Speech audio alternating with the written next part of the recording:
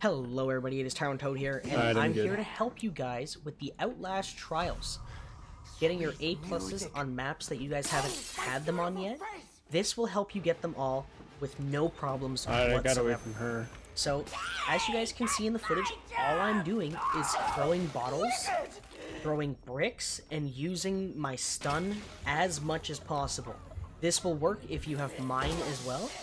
You just need to get as many successful hits, successful headshots, successful stuff. At the end of the video, you guys will see I have like 40 minutes.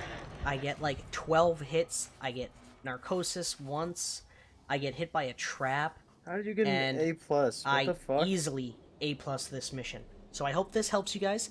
Go get your A+. Peace.